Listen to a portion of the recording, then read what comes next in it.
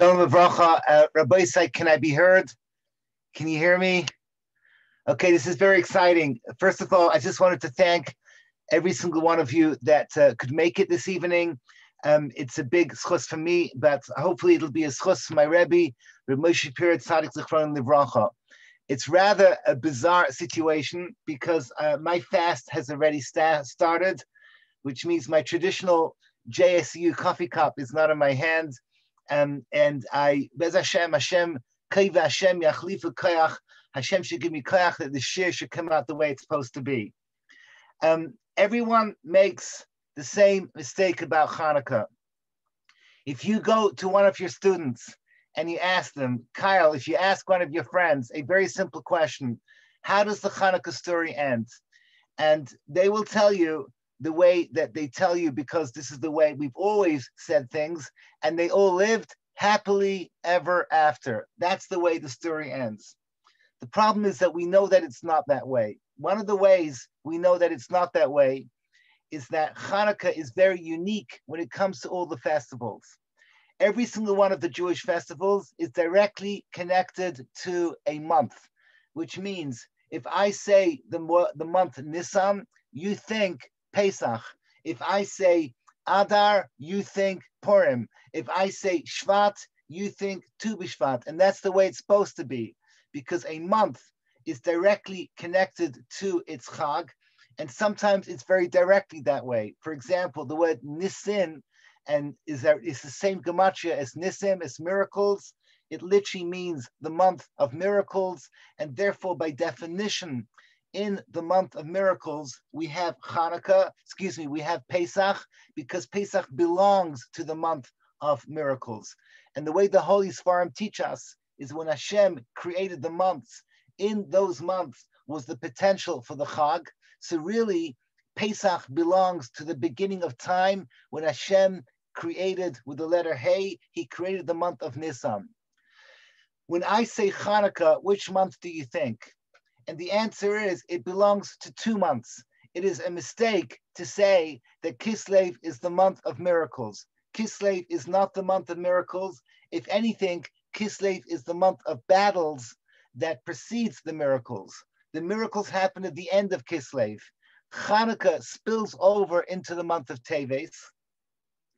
And Teves says, the Holy Sfarim, it's brought down in the Zohar Kadosh. The Zohar says that Teves is one of the 3 months that belongs to the dark side. Tammuz, Av, and Teves are the 3 months that belong to the side of darkness. The way the Zohar brings it is by bringing a pasuk referring to the birth of Moshe Rabbeinu. It says, Moshe Rabbeinu batitzbenehu shalosh yirachim. He was hidden for 3 months, which means the R of Moshe, which is the R of Torah. For 3 months, we do not see it. Those 3 months are Av, Tammuz, and Teves. Teves is a month that belongs to the Sitra Achra, that belongs to Esav and his cohorts. It is the mazel of Gedi. Gedi is the goat that belongs to Seir, that belongs to Esav. And therefore Hanukkah ends in the month of Teves, as if to say that there is unfinished business. Indeed, when we sing the song, Ma so Yeshua, we happily sing the words, Oz Egmar B'Shir Mizmar Chanukah's HaMizbeach. The word Oz literally means in the future, in the times of Mashiach. Oz, in the end of days, we sing the final ending of the song of Hanukkah, because Hanukkah is basically unfinished business. I'm talking to a group of mechanchim and mechanches, educators. You work with teens across America, across Canada, and you know in your own blood how true these words are. The story of Hanukkah is primarily a battle against a different sort of wisdom. The wisdom of Yavan competes with the wisdom of Chazal, of Torah Shebal Peh. The beginning of Mishnayos was exactly the same time as the beginning of the Greeks. Alexander the Great, he confronted Shimon HaTzadik, who was the first of the Tanaim. And there's a war between Yerushalayim and Athens. Today is a war between the Ivy Leagues and the big yeshivas. And what I mean, there's a war. Obviously, we have no problem with going to university. We have a problem when the purpose of going to university is to create a world without Hashem. And the yeshivas create a world where there's only Hashem. That's the milchama between us and them. By pure statistical chance, today, meaning your day, I'm already tomorrow morning, okay? But for you people, yesterday, I had a back and forth with one of my students. She was going to a top university, one of the Ivy Leagues, and she basically admitted to me that the reason why she's going to an Ivy League school is because her parents, bless their souls, they're immigrants. From the moment she was born, all she ever heard was the kedusha of universities. You must go to university. And I asked her, did you ever challenge the premise? Why is it such a big deal? And she said to me, Rabbi, you know that you're crazy. You know you're not allowed to think that way. You know you're not allowed to think that, that yeshiva is actually a greater value than university, that actually Hashem provides parnasa, and the idea of worshiping, the idea of universities is something that comes from Athens. That girl, hopefully, Be'ezra Hashem Yisbarach, she's going to do very well. But that girl is a casualty of the month of Teves, is a casualty of the unfinished business of Hanukkah, is a casualty that you and I are working with all the time, when 70% of our youth, they voluntarily will go to university campuses, and they have no care whatsoever as to whether their chevra are Jewish or are not Jewish. So that is the essence of the month of Teves. And as you all know, that the month of Teves comes with a fast, and therefore by definition, the fast of Teves belongs to Hanukkah, just like Tanis Esther belongs to Esther in exactly the same, belongs to Purim in exactly the same way Asara B'Teves belongs to Hanukkah. The way my Rebbe, Moshe Shapira, Tzadik Zechron Livracha, whose Yahrzeit we will talk about at the end of the shir, the way that he says it over is the following way. Moshe says that the Rambam, when he describes the nature of this Tanis, the Rambam says that we're celebrating that Nebuchadnezzar, the Rasha, I'm quoting now from Hilchas Tanis, Perek Hey, Halacha Aleph. The Rambam says, and I quote, Sheboy Samach Melech Bavel, the king of Bavel, put Nebuchadnezzar, Harasha al Yerushalayim, Veheviu b'matzar or b'matzok. Matzar or b'matzok. Matzar literally means a siege, and matzok means that we were straitjacketed. We could not express ourselves. We were placed in a situation where we had no way that we could come in or could come out. So that story of Babylon happened way 200 years before the Greeks. Nevertheless, says my Rebbe, that was the foundation of the idea that they put us into siege, meaning just like you can have a physical siege, you can also have what's called a cultural siege. Reb Dave, you can't drink coffee in front of me. That's literally loig l'rosh. You cannot do that. It's a tease. It really is, okay? Especially you look like a good Canadian mug that you have over there. The bottom line is that when you talk about a siege means I cannot express myself.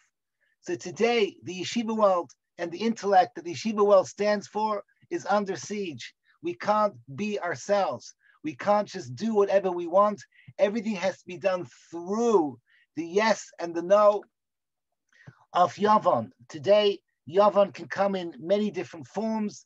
It can be a secular Israeli government, or it can be just a cultural mindset that university is something that we have to worship for its own sake. Again, I'm not chas v'shalom in any way saying that it is wrong to have a university education. On the contrary, the Rambam himself, the same Rambam that I just quoted, calls the university, calls the wisdom of the Greeks, the great handmaiden of Torah.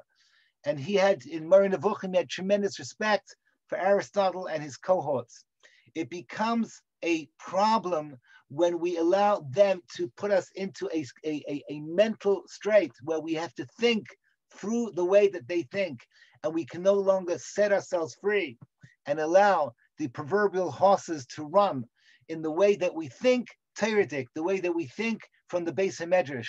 That has been lost. The Beis HaMedrash is no longer controlling its own destiny. It is under the auspices of Athens. It is under the auspices of Alexander the Great and Aristotle and Socrates and Plato. That is the siege that we're in the world of Seichel. But today I want to talk about something different.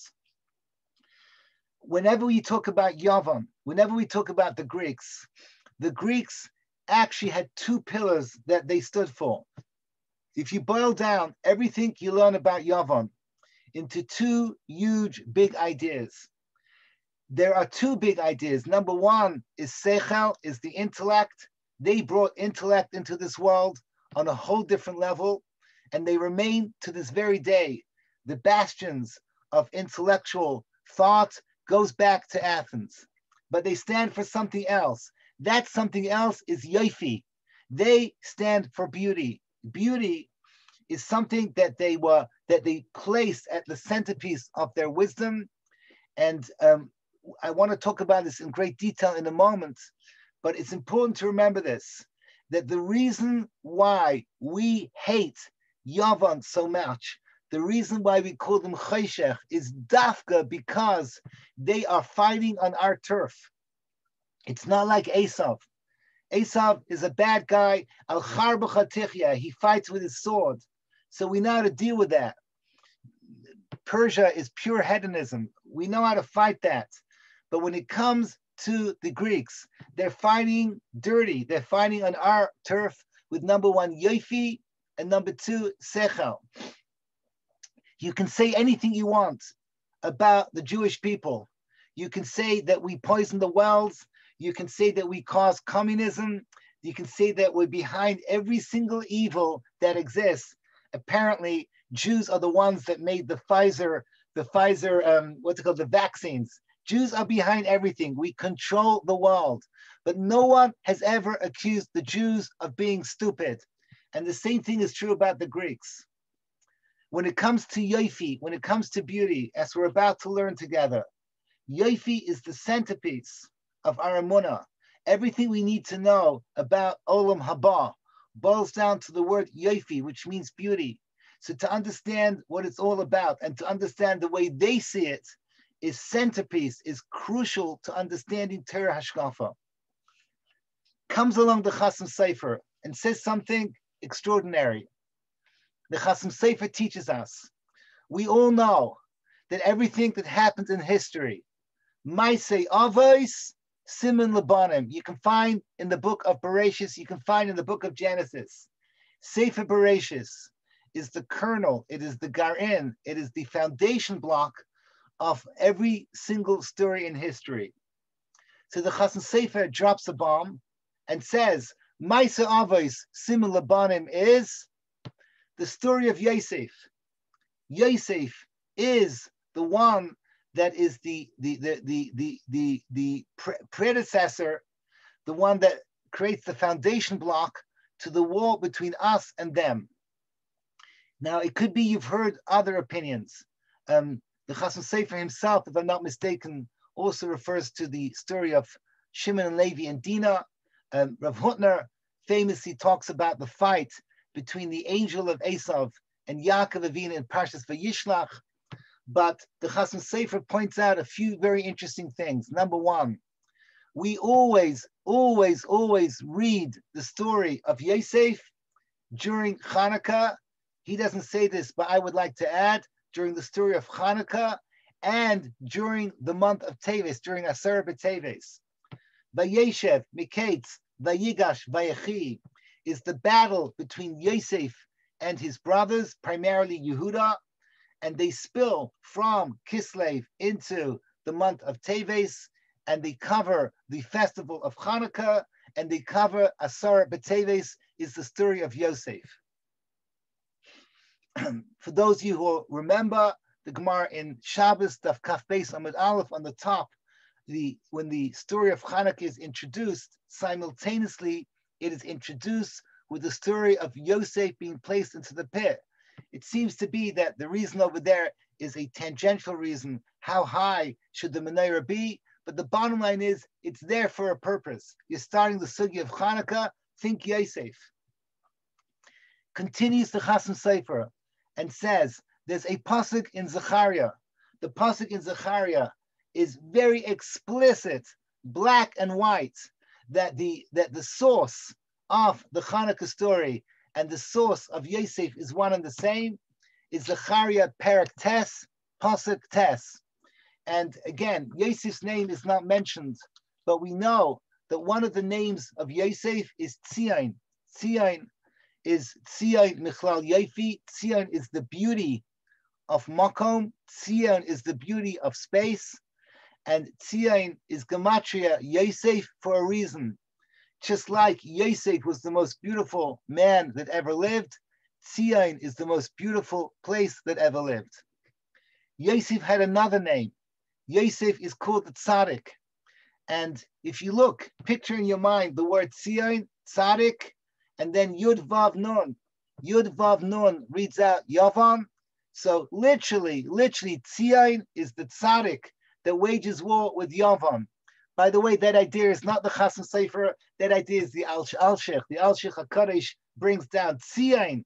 Michlal Yofi is the Tzaddik that overcomes Yavam. Let's read these psukim together. The pasuk says, and I quote, Gili mi'oid bas Tzion, Hari bas Yerushalayim, bas Tzion, Tzion, meaning the children of Yosef should be filled with happiness. Hinei malach yavai lecha, I will send you a messenger, tzaddik. He will be described as a tzaddik.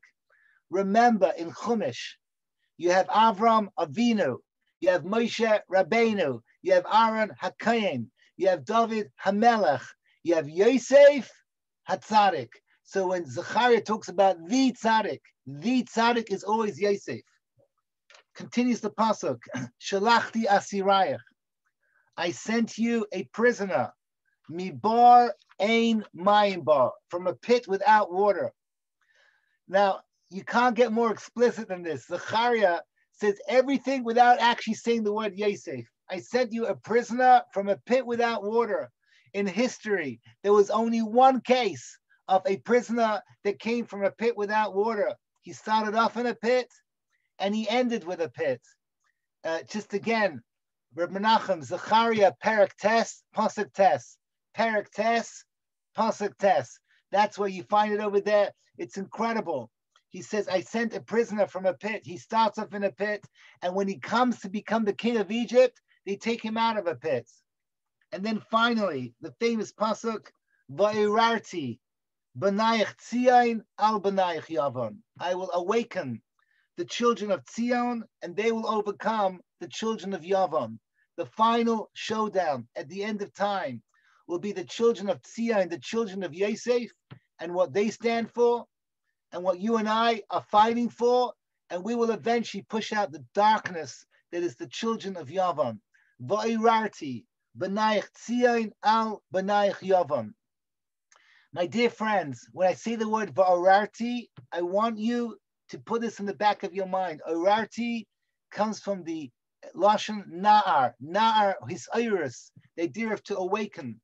Rabbeinu Bachya says the word Na'ar means something that you need, that is in constant growth mode. A little secret, the reason why we do NCSY with teens, you're not allowed to say this too loud. This is a secret between us. The power of teens is because they are in that age group in growth mode. I know things are changing. Thanks to the internet and marijuana, they're no longer in growth mode. But without that, if you take that out for one moment, it is the period of their lives, the teens, is when people are constantly thinking. That's why they are such a great group of age to be able to try and make them think differently, to be able to come near to them. Who was a person described as a Na'ar? The first person to be described as a Na'ar, well, there were people before that who were Na'ars, but the first person who's described as his essence, you all know from Reb Tzadok HaKohen that the first time you're introduced to a biblical character, the first word you see, it's their essence. Yosef is introduced as a Na'ar. V'hu Na'ar es b'nei Bilha, beginning of Parshas V'yeshev. Rashi says the word Na'ar is something negative. Let's look at what he says. Rashi, the beginning, Vihunar, Shoya Oisei Maisanairis. He behaved like a teenager. So again, I don't just teach teens, I raise teens. So I actually have teens living in this house as we're speaking. And no offense, Kyle, but you're not an easy age group to have in your house. It comes with complications. Teenagers are strange this way. Teenagers are obsessed with their own vanity. Teenagers spend obsessive amounts of time looking at the mirror. Says Rashi, quoting the Medrash Rabbah, and says the following: Yosef was a nar. You know why he was a nar? Let me quote to you. Oisim ma'asinerish, metakin besairo. He was constantly fixing his hair. Umamashmesh be'enov, and he was constantly playing with his eyes. Kideshi enira yafeh, so you should look beautiful. So I know what you're all thinking, says Rabbi Nissel. The reason why you don't play with your hair because you don't have any. But the bottom line is that Yosef Hatzadik, he was a Nazirite. He was a Nazir, as we all know, a Lekadkaid Nazir Echad. He was a Nazir. He had beautiful, beautiful long hair. And the Medrash in Miketz describes him that his beauty was beyond human comprehension. We're talking about our gender, the male gender.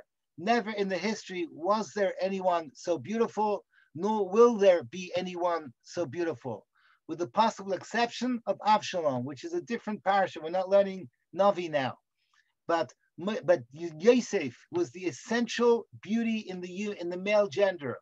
What did he do? He worked on his eyes. I have no idea what that means.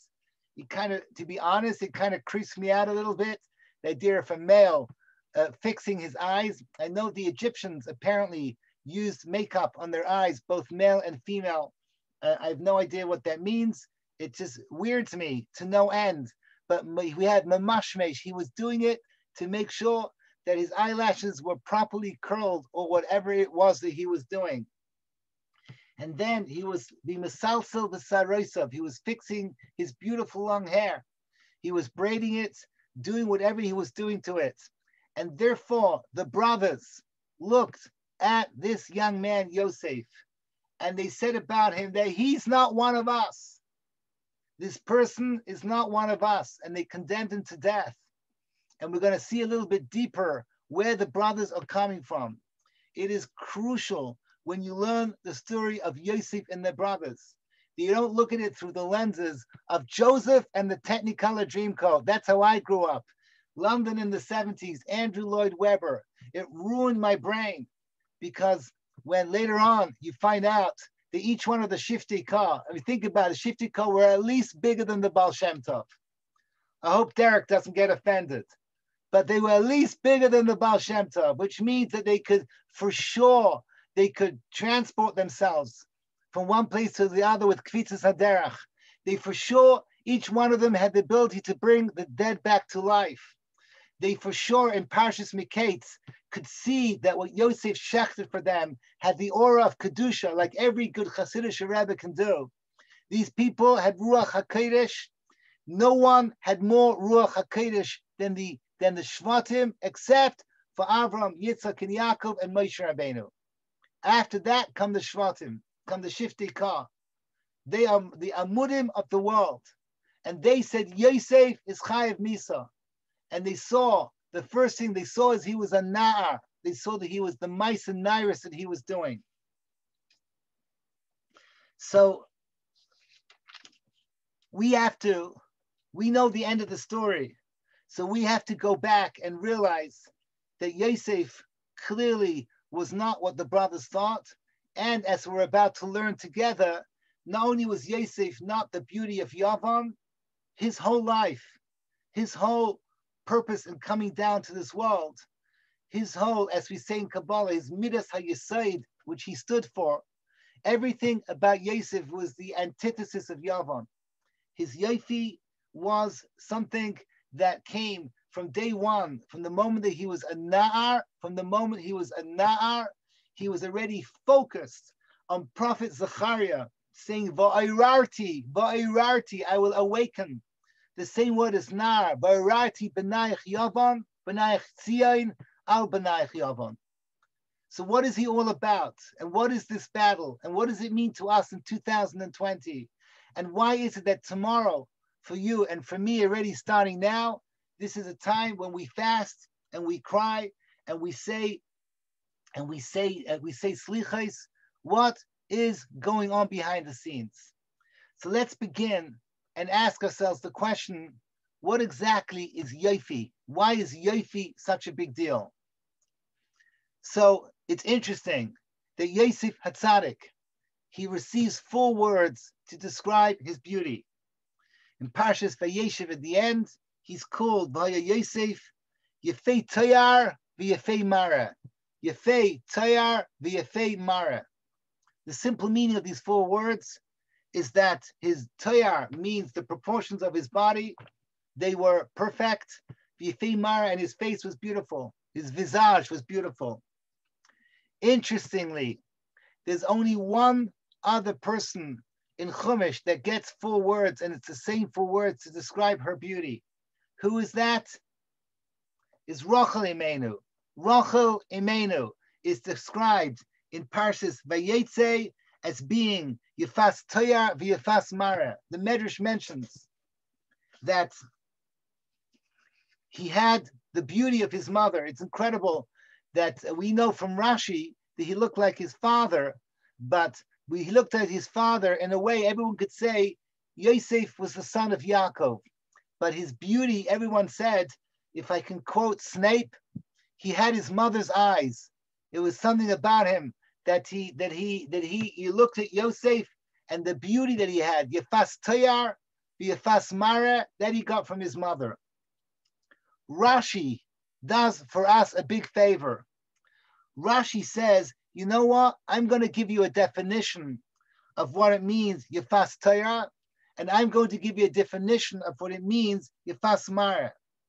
Yefas Toyar, says Rashi. This is Rashi in Parshas Vayetze,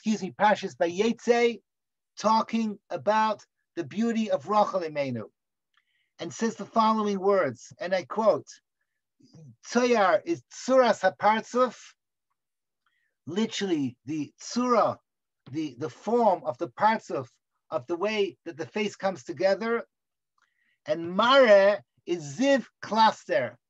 Ziv cluster means the shine that comes out of his face. So apparently there's 2 dimensions in his beauty. The first dimension is called tzuras hapartzuf, and the second definition is called ziv cluster. What I'm about to share with you, I heard this from my Rebbe Moshe Shapira Zatzal. It's something that we say. Rashi says it in Chumash. Rashi says it in Chumash to describe Rachel Imenu, which in turn describes Yosef. And every single expert in the secular world, all the Bnei Yavam, they know exactly the same thing. They understand that Yofi is built on 2 pillars. The first pillar is called Tzuras Hapartzuf. Tzuras Hapartzuf, if you type into Google, what makes beauty? The word that will come up the most is the word symmetry. So symmetry is not exactly the correct word, because symmetry means that if I would put a line halfway down my face and flip this side to this side, it would make me look beautiful. It's not exactly true, because actually it would make you look like a Japanese CGI model. It'll look creepy. It doesn't look real. If you do it exactly like this, it doesn't look correct.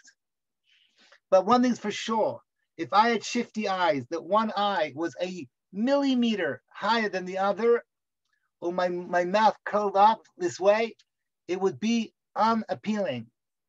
The essence of Yofi on the first level, the essence of Yofi is not so much symmetry as harmony.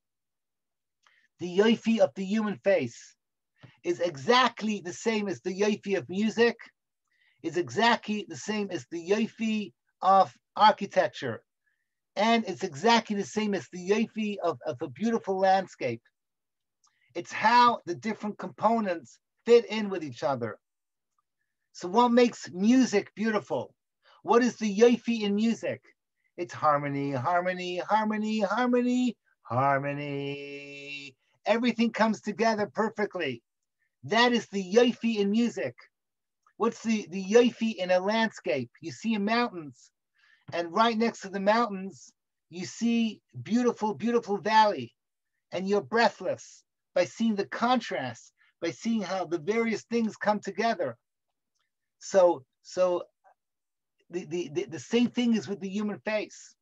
It's how the different components fit in with all the other different components. That is the essential yofi.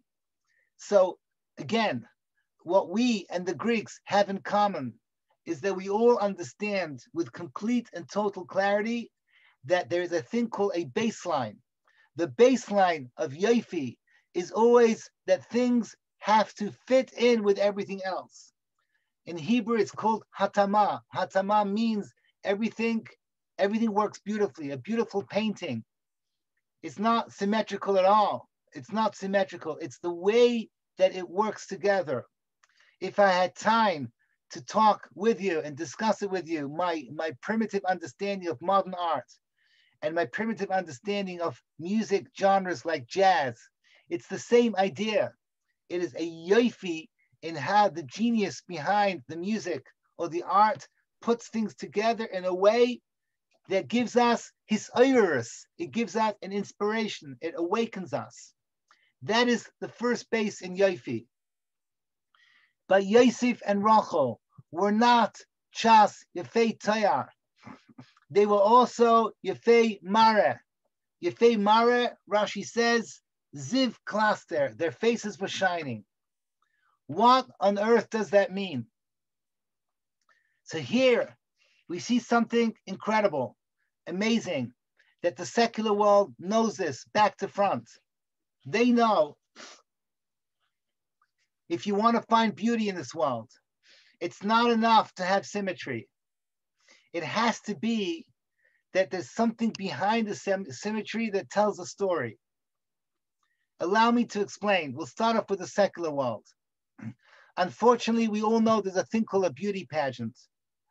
To be honest with you, even when I was a high school kid, I couldn't understand how the world could allow something so demeaning to the female gender.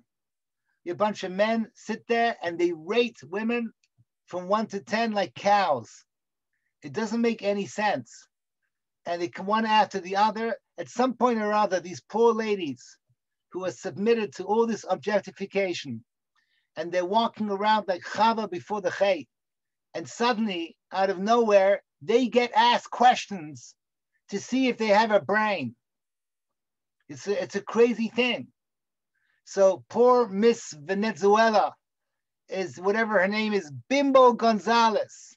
They ask her and say, Senorita, what would you like to do with your life? And she says, whatever, she remembers her line, I want to be a veterinarian because I love children. So, okay, that's beautiful. We're so proud of you. She wants to save the penguins. Who cares? The whole purpose of a beauty pageant is to grade you on whatever is the value of beauty as whatever that particular era in history considers beautiful. Who cares if you have a brain? So I want to share with you an article I saw. It was called the Susan Boyle effect. For those of you who do not know about Susan Boyle, the younger generation, if she would walk into your room right now, you would immediately give her a mop and tell her to start cleaning. That's the way she looked. That's the way she dressed. The moment she opened her voice, you would literally melt from the beauty that Hashem gave her and the beauty of her voice. So about 15 years ago, an experiment was done. I don't remember the details, but they took 10 different places in the world. One of them was Israel. They took, I don't remember the details, but they took, let's say, 30 American college kids, and they brought them to Israel for 60 days. 30 college kids. It was for an archaeological dig. Whatever, secular American kids for 60 days. On day one, every single person there had to rate every other person from 0 to 10 on, excuse my French, hotness. That's what it was called. I don't know what it is, But when I was growing up, it was good to be cool. At some point, it switched, and it's now good to be hot. Whatever it is, I'm quite happy to be Parav. It's perfect for me. But the point is that they got raided. 60 days later, when the archaeological dig was over, they did it again.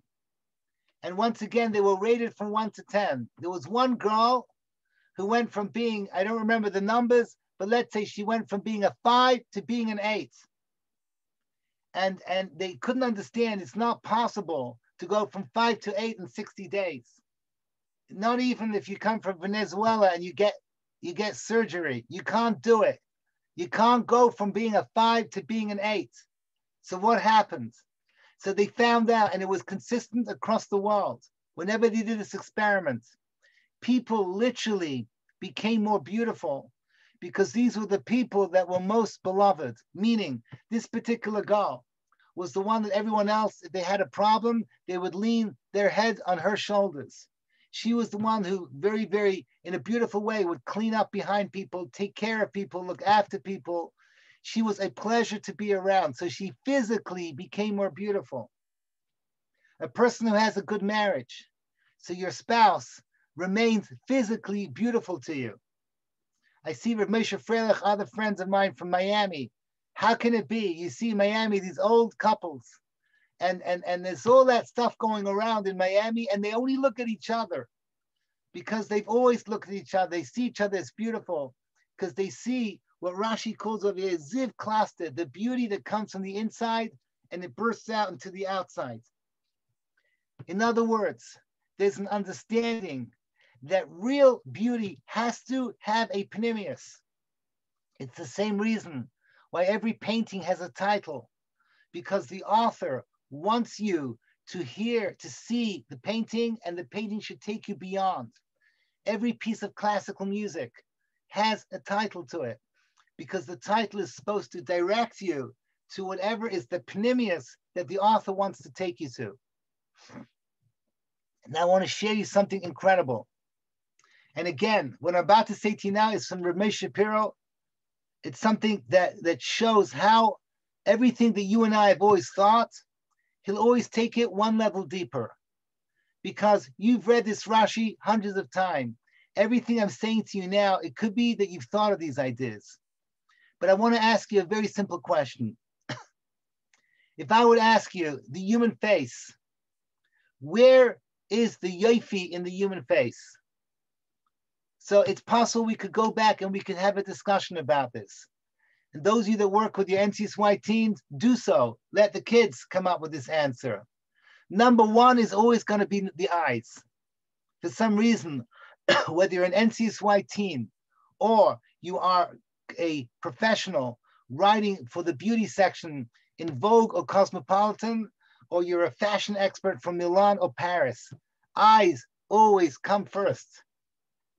What comes second? So here it's not so simple, but if you ask the question the following way, what part of the human body, the human face, naturally is like a storm, but if you work on it, and you work on it, and you work on it, so eventually it becomes something of tremendous yofi?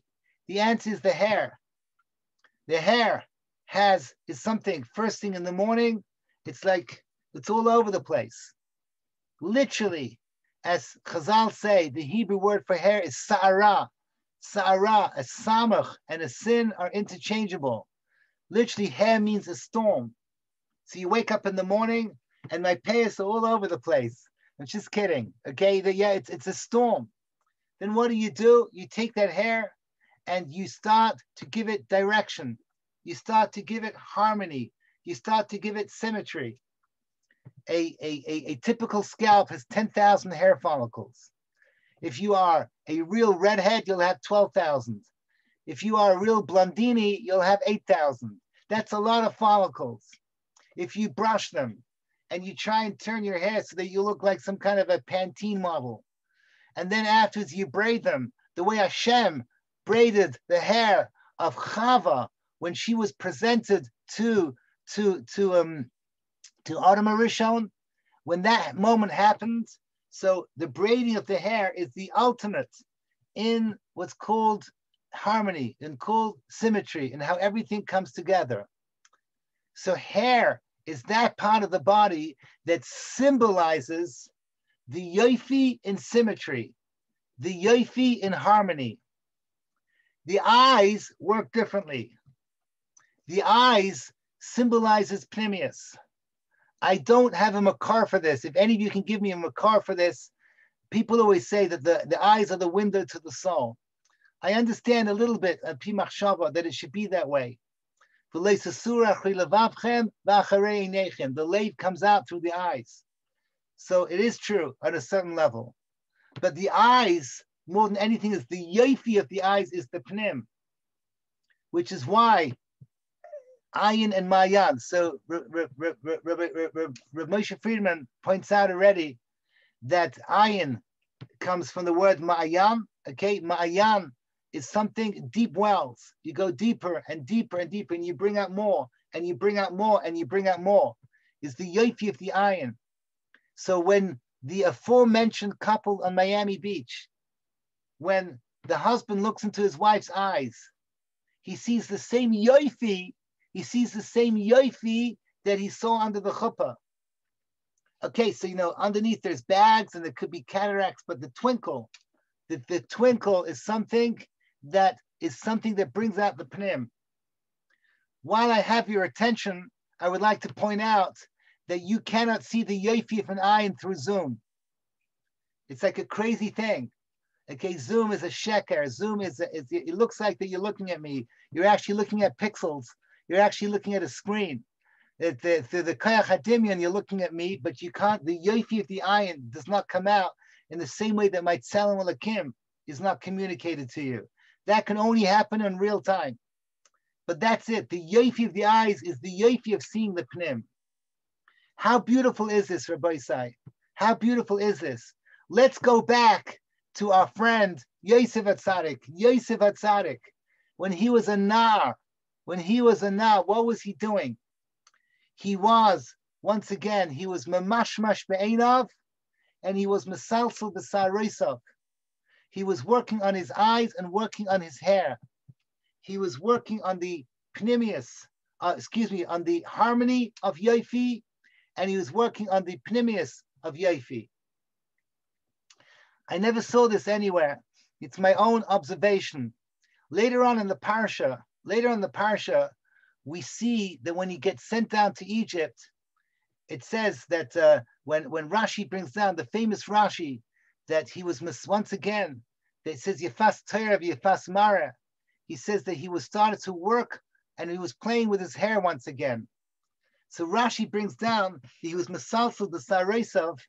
Rashi doesn't mention that he was working on his eyes anymore. I looked up today in the Medrash mentions the eyes, but Rashi skips the eyes. Why did he skip the eyes when he came down to Egypt?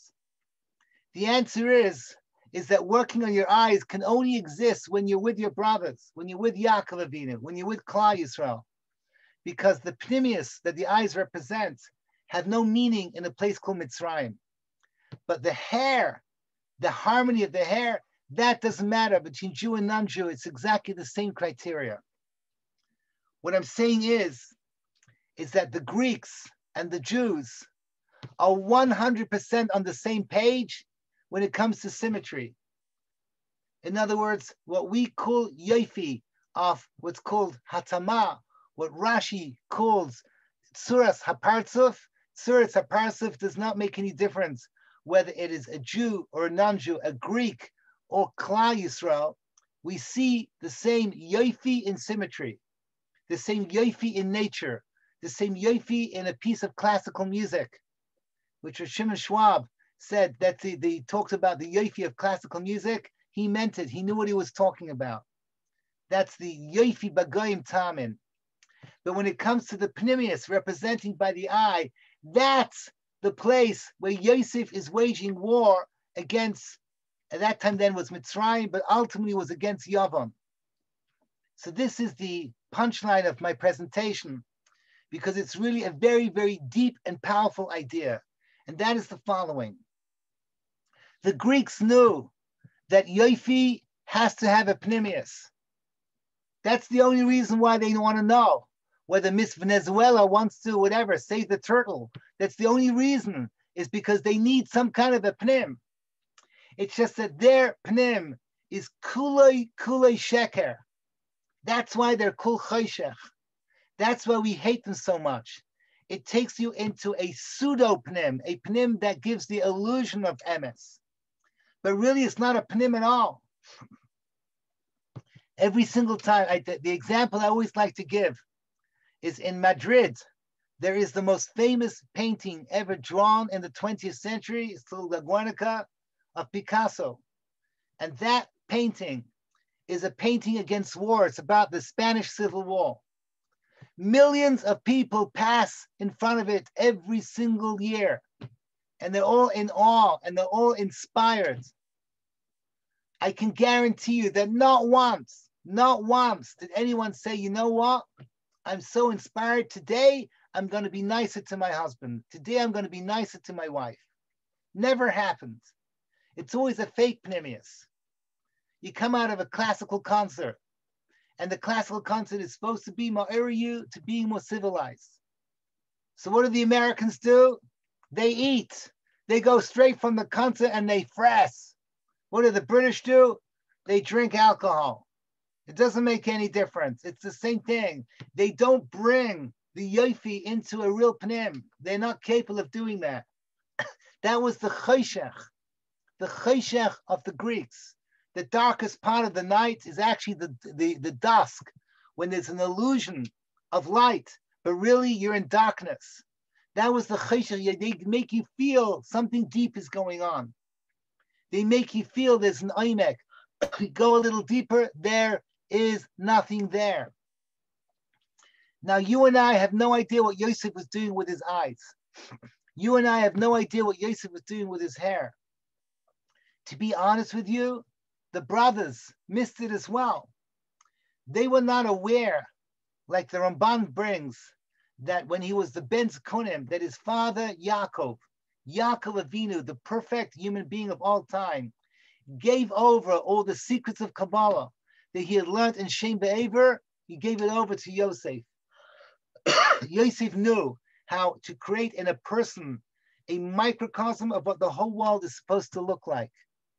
Yosef knew that Mashiach ben Yosef, who's going to bring Mashiach ben David, his job is to take the eyes and the hair of the whole universe, meaning to take the higher worlds and to take the lower worlds and to bring them into perfect harmony. That's exactly Olam Haba. There's no place called Olam Haba.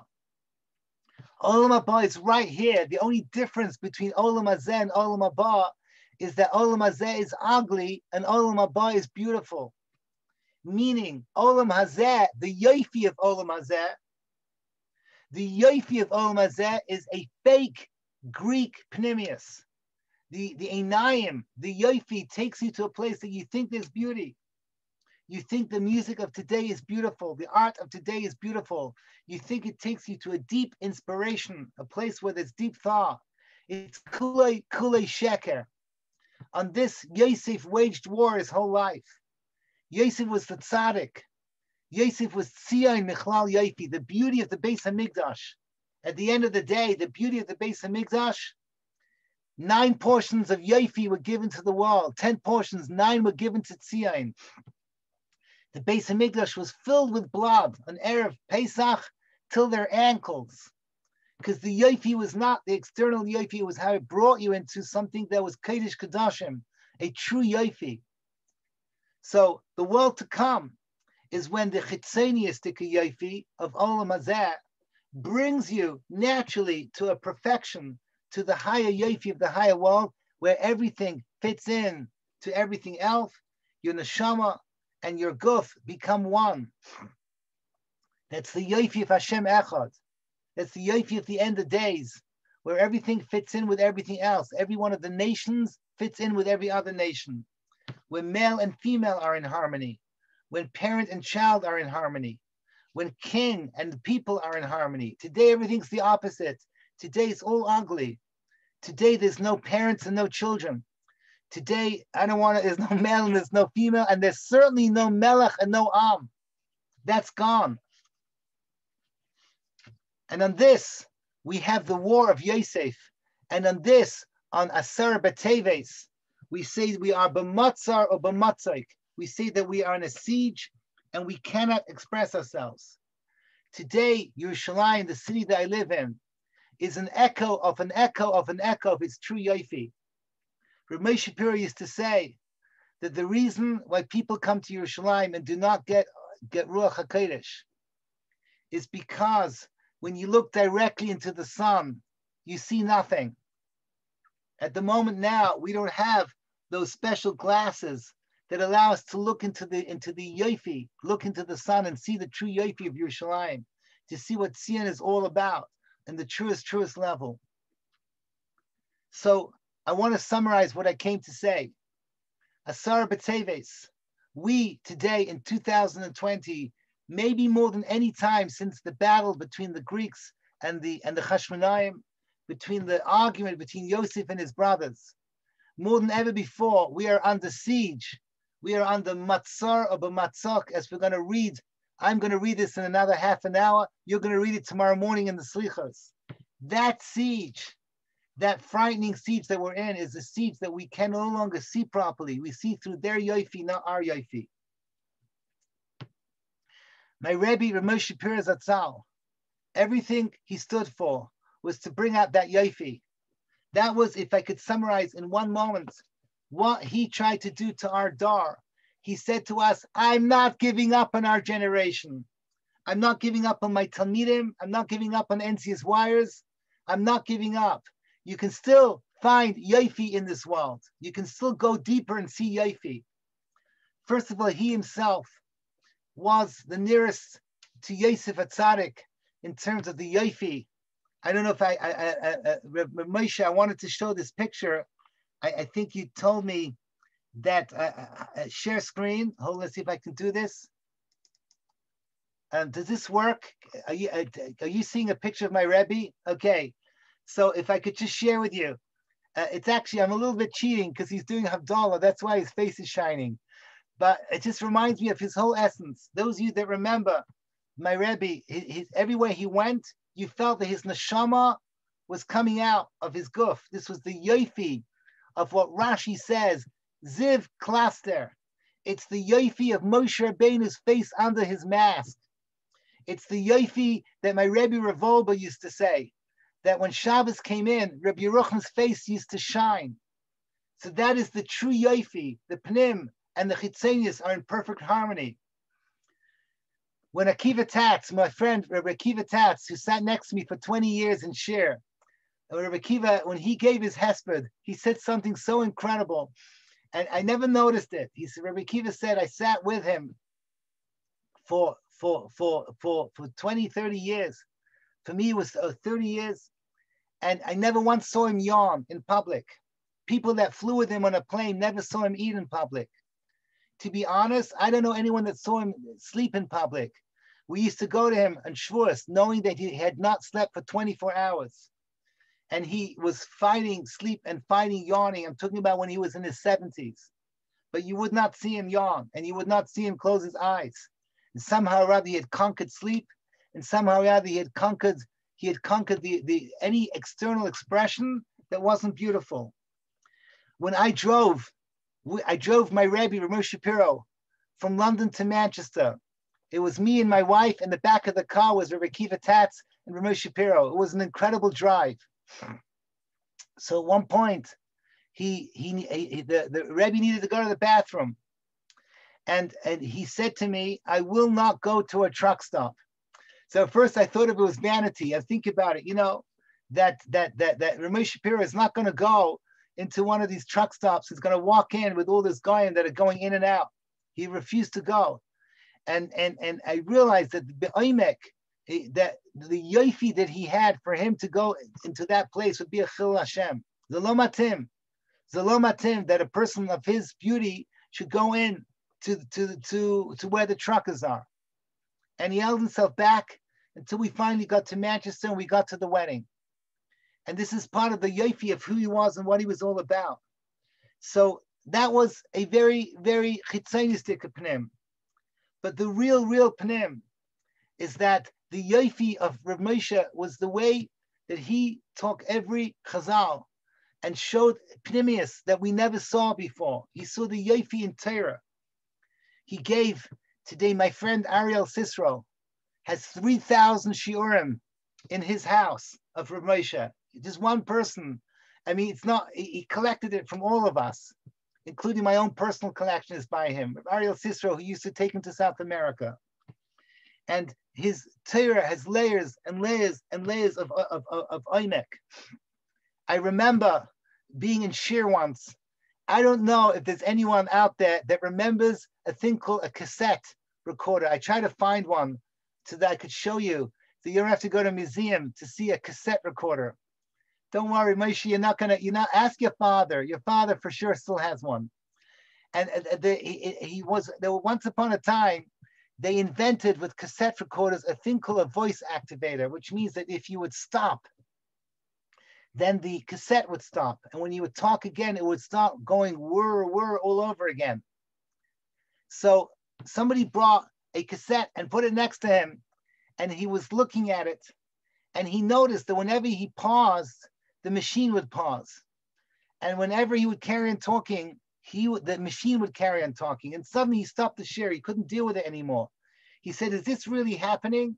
Every time I stop, this machine stops. And we said, yeah, it's called a voice activator. And he let out a cracks. Rebbe let out a groan. And he said, Amal, once upon a time, I'm quoting his words. He says, the whole share, the whole oimek of the share came from the Rebbe's pauses. The whole yofi came from those moments when he wasn't talking and he was communicating through silence. And that's exactly the true yofi, is always those hidden things that you have to go a little bit deeper to find. I just want to finish off by saying over, after Rav Moshe died, we found out stories and stories and stories and stories about him that we did not know. I remember being shocked to hear when Rabbi Yonasan David gave his hesped. He said, we all know, meaning Rabbi Yonasan David knew about Rav Moshe, that he was always davening for his Talmidim. And I realize now that all the siyata d'shmaya that I had in my life story is because I had a Rebbe davening for me. And I don't know how he did it. He never ever wrote anything down. He had a perfect memory. You would say, give him a name once, and he would know that name forever. And he would daven for us. And I just want to share with you, and with this I'm going to finish off, a story I heard this week from my chavrusa from a long, long time ago, Rabbi Yisachar Berry, you know him as Suki Berry. Suki had a friend who had a tremendously difficult life, including a tremendous tsaros with his first marriage. He went through Gehenna and back, and he went through a lot of tsar. And Suki says, I'm taking to my Rebbe, Rav Moshe Shapira. He lived in America. When he came to Eretz Yisrael, he went over to Rebbe, and he was in there for 20 minutes. And when he came out with a big smile, but his eyes were red. He said, Suki asked him what happened. He said, I told him my tsaros. And at some point or other, I told him so many tsaros, and he shared with me that he had his own tsaros, that his daughter died. As you probably know, his daughter had cancer, and Rav Moshe had to bury his own daughter. And at that point, then, when Rav Moshe told over his story, having heard he said he burst out crying, and he said I also burst out crying. He said we both put our heads on the table for could be at least for 5 minutes. We were just crying. And afterwards, Rav Moshe put his head up and he said to me, you have to get remarried. He said, I'm scared. I said, you'll get remarried within a year and you'll invite me to your wedding. And at that point, it was like Ruach HaKodesh. Within a year, Suki said, I was on a plane with Rav Moshe taking him to my friend's wedding. He went in especially for the kiyum of his bracha. And at the chasana, Rav Moshe gave the couple a bracha that they would have a child, and he would be the sandik at the bris. 4 years later, Rav Moshe was in the Catskills for whatever reason, and this couple came to him, And the woman went into Rav Moshe and cried and said, when I was a kala, you promised me a child. It's 4 years later, there's no child. So Rav Moshe was obviously shaken up a little bit. He says, give me a moment. And the way the story was said, he went into deep contemplation. And he said, Be'ez Hashem this year. Now, I'm telling you now, I knew my Rebbe. I never knew this side of him, except for Po V'Sham, when I had my own personal stories. But I found out that a lot of my friends have these same personal stories. It doesn't fit. There's nothing about him that made him into like a Hasidic Rebbe that gives brachos. But here they had a son within a year, and Rav Moshe was Sandik. And this is something he hid, his true greatness. He hid it from everyone. He only gave that last outer section, but we saw the Ziv Oikinus, we saw the beauty from the Pnim coming out into his chutz in such a powerful way. Rav Moshe said, as we come to Greek Mashiach, the only system of chinuch that works, and with this I end, the only system of chinuch that works is called Slobodka. Slobodka, I'm gonna stop the share over here for one more minute. I apologize because I know that looking at my Rebbe is so much more pleasant than looking at me. But I want to finish off and give to you his message for our dar. He said Slobodka is the mahalach for our dar. What was Slobodka? Slobodka is godless Adam. Seeing the greatness in people. Again, I don't have to say this to you because we do this instinctively with our students. We build them up. God help us. For those of you who go through some of the schools where they still have teachers who put people down, they are what they call instead of being bakers, they're barbers. Barbers cut, and bakers they add more and add more and add more. But we know that the beauty of the real kayach is found in Slobodka. Rav Moshe Shapira was asked, summarize Slobodka in one line. He said, a Slobodka, if you see a fence, you can't get to the other side because there's a wall. He says a person who is a product of Slobodka, you don't need to build a wall. All you need to do is put rose bushes. A Slobodka Talmud cannot bring himself to step on a rose. He cannot take yofi and crush it. He's a lama sugal. And therefore the rose bush, the yofi of the roses is what creates the wall between him and the other side. As we go now through this terrible tanis, the matzah or b'matzaik, the siege of Nebuchadnezzar, which is the siege of Yofi, the siege which I did not have a chance to talk about, the siege of the translation of the Torah into Greek, where we lost the Yofi of the Torah. The Yofi got lost. So that siege, we have to fight against it. The avodah of Asara B'Teves is wherever we can to see Yofi, to build up our students with Yofi, to identify true Yofi in this world, to be able to say there's still Yofi in music, there's still Yofi in art, there's still Yofi in HaKadosh Baruch Hu's beautiful nature. And most of all, the Yofi in Adam, we have to identify that.